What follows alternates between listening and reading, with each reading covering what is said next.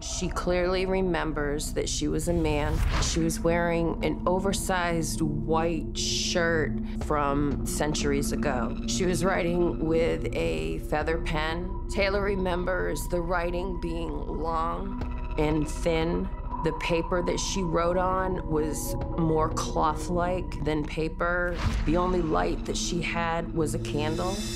But the main thing that stuck out was she was writing a letter. She was prevented from finishing and sending the letter. She said, I got out of my chair and I stood behind my chair and I turned and there was a loud noise and I was killed.